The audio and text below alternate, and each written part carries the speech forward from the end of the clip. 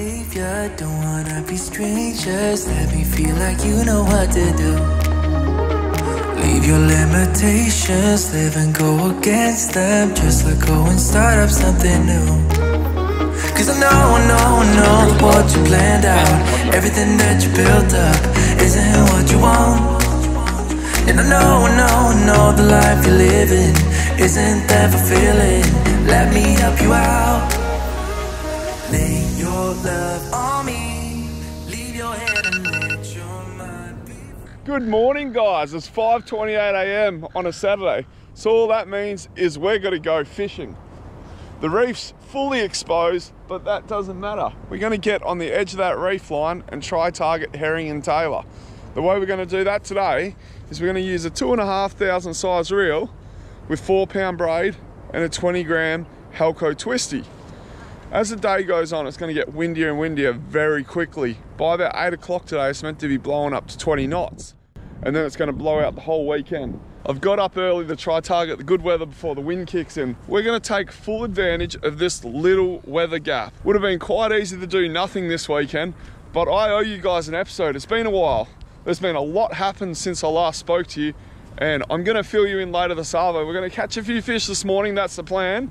And then this Arvo, we're going to get out of the wind, go for a bit of a four-wheel drive, and we're going to spin a bit of a yarn, and I'm going to tell you what I'm up to in life. Have I got some exciting stuff planned for this channel? Yes, I have. Totally amped, let's go do this. The reason I'm so pumped is because life's been so bloody good to me over the last few months. Well, nearly slipped in the drink. It's just amazing how much can change in the space of 6 months. The start of this year was not a great one, but I tell you what, the back end of 2023, I don't think I'm ever going to forget it. I can't wait to sit down a bit later, have a cook up and talk to you guys about it. But how good's this? Like, this is meant to be the worst weekend of weather. And I've gotten up early, just walking around, have a look at some of these little tide pools. They're pretty cool. And how's this? Look at this morning. I'll put the drone up when the sun gets up a little bit more.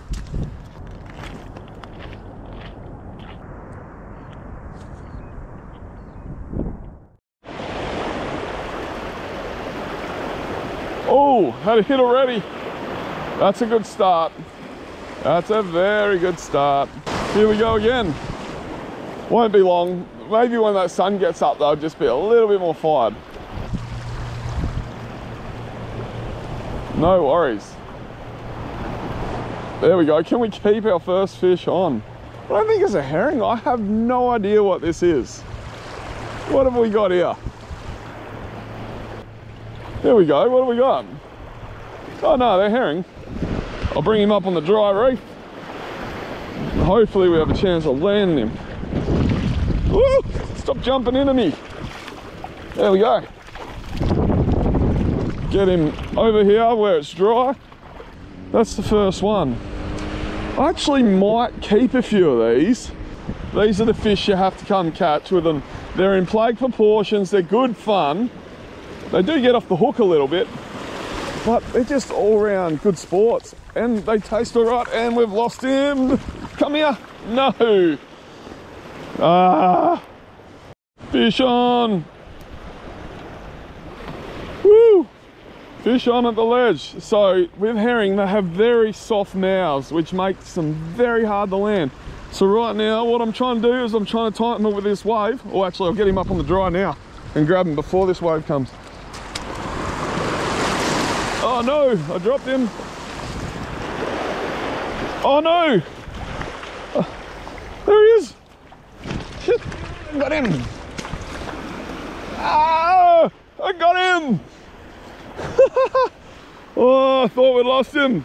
No, there's the second one. We've almost got enough to eat. If there's ever a reason you should bring a catch bag out in the reef, this is the reason. So you don't have to have fish pockets. Oops, they're not going to be very nice after today.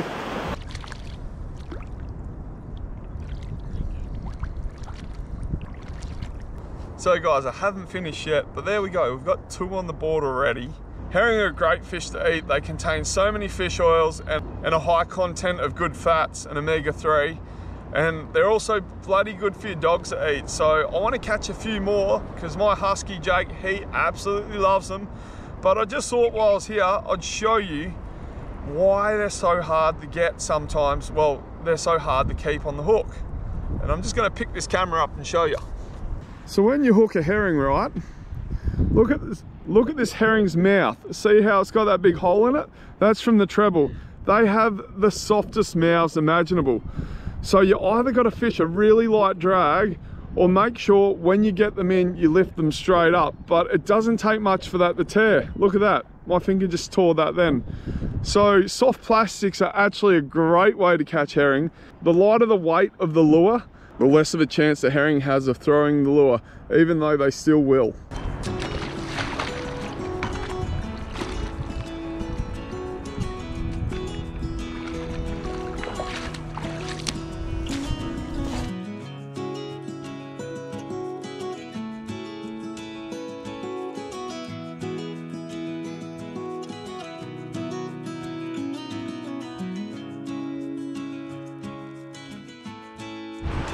I do get asked why I go the gold twisty. I go the gold twisty just because when the water's not the clearest, it just has a bit more of a silhouette. Other than that, it's just my personal preference.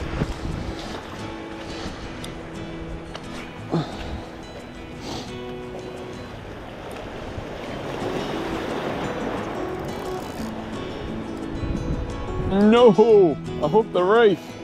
Come on, come off. Oh.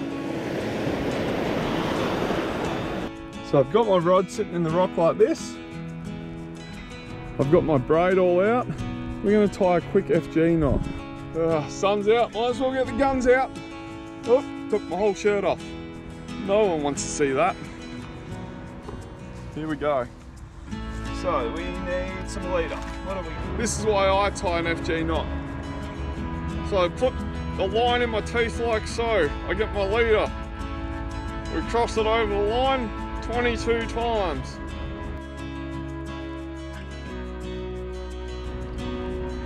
And then we just lock it off with 3 half hitches. When the knot's tied, it should look like that. I don't know if you can see it that clearly because it's so small. That's what the knot should look like. And then all we do is trim off the tag ends. Then I'm not going to show you right now, but you always test it by pulling on it. And because it's an FG knot, what happens is that braid binds into the mono. So you got to pull it tight to make it bind in properly, and then it's all secured and locked and ready to go.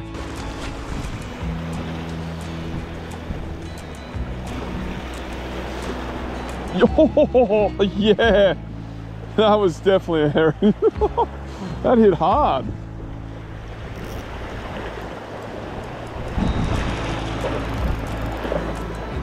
Did that just swim into a reef? Yep, might not be a herring, it's a fish.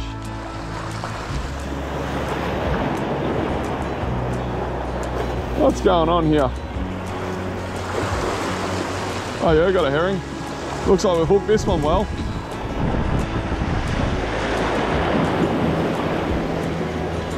So the best of it is just get them straight up. Oh, there we go. And I nearly lost him as well. I'm lucky it's a pretty low tide, otherwise we would have lost a few more. There we go. There's another beautiful herring. That one's probably for Jake, I reckon. Believe it or not, I think we exceeded expectations this morning. Getting these 3 herring on such a low tide, it was hard work. We dropped a few fish. That's just the way herring fishing goes. But I'm glad I got up. Right now it's about 6 o'clock in the morning and that wind's definitely starting to kick in. I might quickly go home, get the drone so I can fly it over this coastline. You can see how beautiful it is. I literally live 100 meters away from this beach. That's the beauty of it. I've got up first thing in the morning. So I'll leave you with these aerial clips because I would have just got the drone. Have a look how stunning our foreshore is. And I'll catch you later this afternoon when we're in the Forby and we're going up dunes and we're finding somewhere out of the wind to have a cook up. And let's debrief on the last few weeks. So much has happened. I went fishing with Isaac Heaney. I was part of the TFI. I met the most amazing person ever, and that person's going to be on this channel. We'll talk a little bit more about that later. Let's do it, guys. She calling me, like the rain.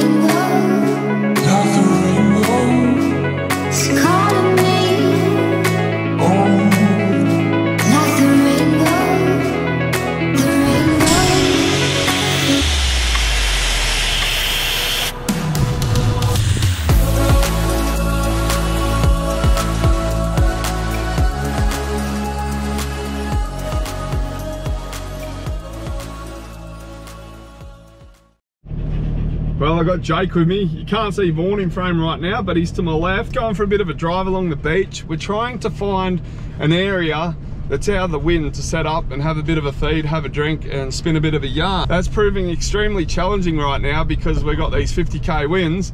However, we will find somewhere. But while we're waiting for that, have a look at some of these clips. These are some of the leftover clips that didn't make the TFI film. This is when we're out in the boat with Heaney. He was just such a good bloke to be around. Honestly, best bloke you've ever met. We were so lucky to fish with him. I'll leave you with some of these clips, check it out, and by the time these clips are finished, we will be somewhere about to have a feed.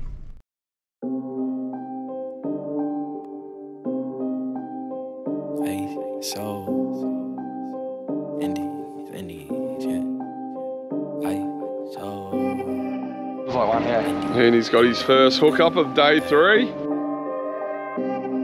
fucking, holy crap, that thing's huge. That's massive. Let it run. Go and try your luck, test me in again, we let it rain. Please don't start us up, got that black and white, that yin and yang. Mr. Officer, please don't search us, we don't got a thing. Tell her park it up, then that ass be poking out them jeans up and sparking up. Like the fireworks, I keep the flame, heard you barking up. This the wrong tree, I got the strings, yeah, I'm charging up. They can't keep up, got them looking drained, now they walking up.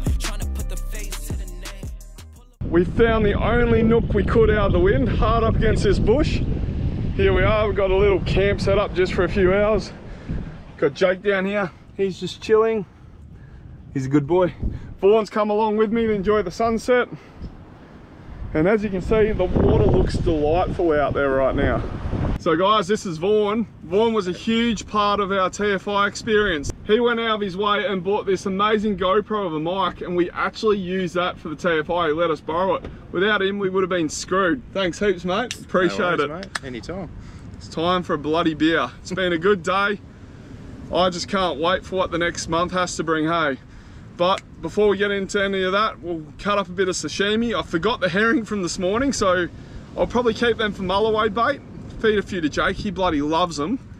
And yeah, I reckon we'll cut up some sashimi for the sunset. It's going to be a beautiful arvo. You don't let the wind get you down, because if you live in a place like Gelton and you worry about the wind, you will never do anything. You just got to get out there and do something. That's so true. Cheers to that. And just quietly, how good of a bloke was Isaac Heaney? He dropped everything at a drop of a hat to fly over straight after a bruising qualifying final that they lost. He jumped straight on the plane, 6,000 k's across the country, flew another interconnecting flight up to us in Karratha, walked in the 40-degree heat, didn't complain, just absolutely frothed it. He loved the fishing. We had plenty of good nights at the bars up there. It was just an amazing experience. It was probably the best part of the whole experience. Or yeah, arguably, yeah, like we were so lucky. Like, don't get me wrong, the watching the films over East was phenomenal, but we had so much fun as a team. There was such good chemistry.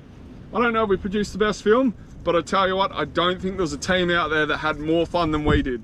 So, big surprise.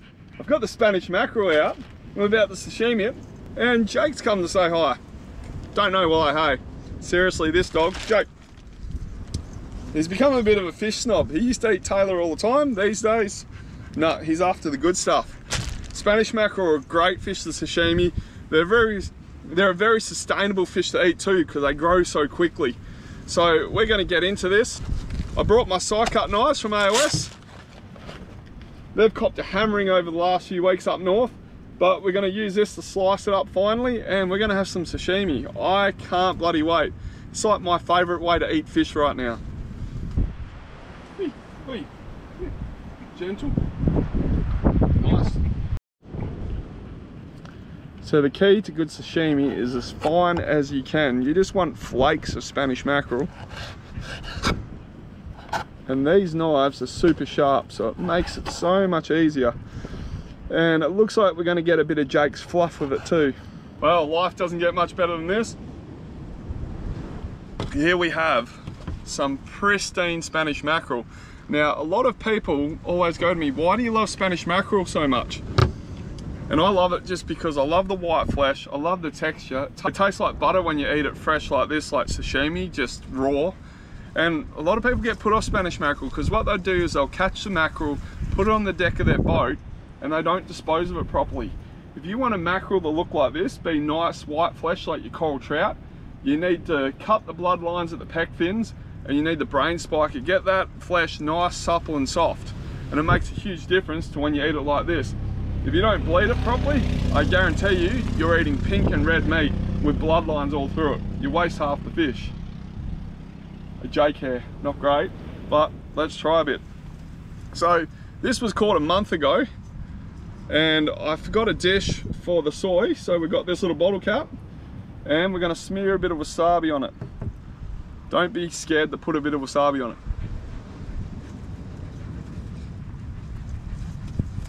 That is bloody delicious. Let's try another bit.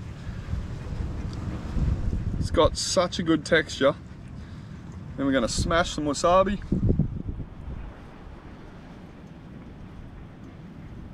Whoa, far out. That wasabi has a bit of kick, like you got a beer to wash it down. And we'll see what Jake thinks. What do you reckon? We'll go no soy, no wasabi for you. Should we put wasabi on it for Jake?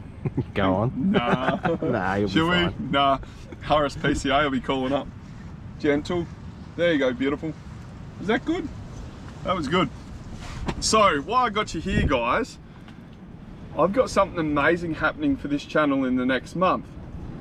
I met this incredible person while I was over in the Sunshine Coast. Actually competed against her in the comp. We have a lot of similarities. We love doing the same things, and we thought, hey, why not? Let's go out and have a few missions together.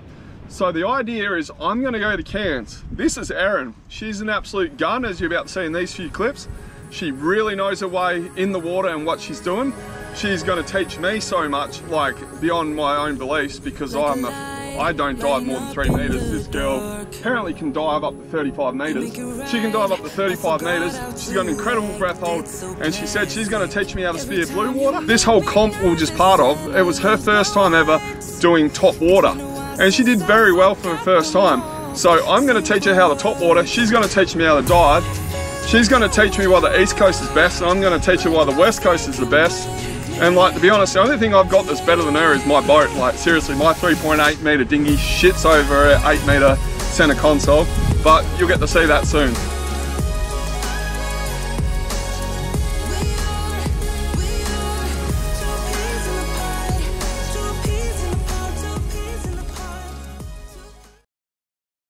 What have you done to your nose, mate?